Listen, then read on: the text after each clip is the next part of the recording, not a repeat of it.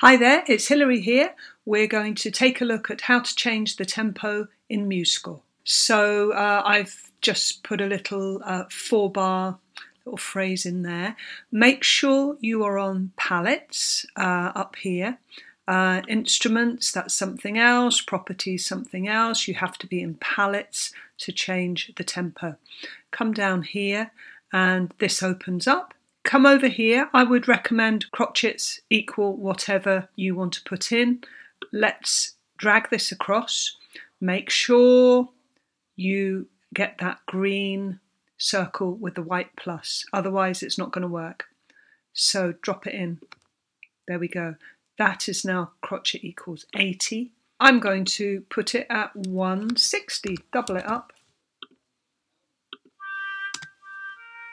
And that's how you change the tempo in MuseScore. And by the way, if you wanted to change tempo halfway through, let's just say we have these 2 bars in one tempo, these 2 bars in another.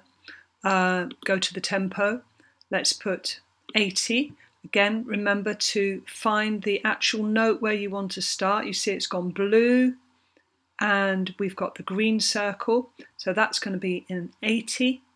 And let's bring this over to here and change this one, this A.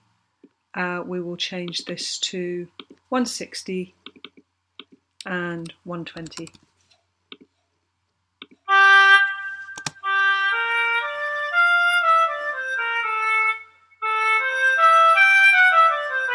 You could do the next one 180, 200, da da da da da da da da, etc. Anyway, hope that was useful. Bye.